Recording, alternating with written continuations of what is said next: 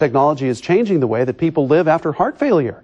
Doctors can now implant devices into your body to help give your heart a jump start. KPTV's Kevin Quarry shows us how it works. What I was experiencing was rapid heart beating, was causing me to go to the emergency room several times, and also caused short of breath, which is indicative of the heart failure itself. Ron Hanson suffers from a coronary artery disease that weakened his heart muscle. Basically, plaque built up inside his coronary arteries, which made them narrow and reduced blood flow to the heart muscle.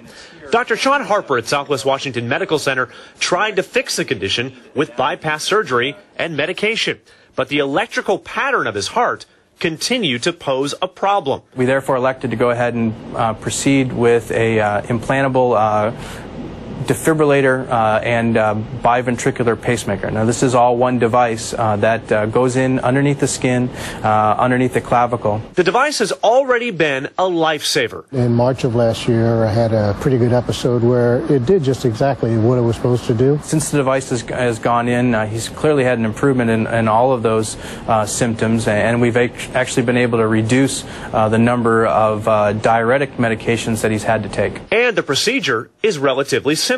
I kind of fell asleep, and then I kind of woke up, and no pain, no nothing. The installation went fine. They put it in just under the skin, it's right here, and then they run 3 leads down through my chest and connect them up to the heart, so it monitors the heart in 3 places. Ron says there's no mistaking how well his defibrillator and pacemaker work. It makes adjustments, but when it's a serious situation and has to do a correction, it zaps you. You can really feel it. Oh, it zaps the daylights out of you. Kevin Quarry, the 5 o'clock news. Wow, Ron Hanson just celebrated, by the way, 38 years of marriage. Dr. Harper says a weakened heart muscle moves a little bit like a washing machine with lots of back and forth movement.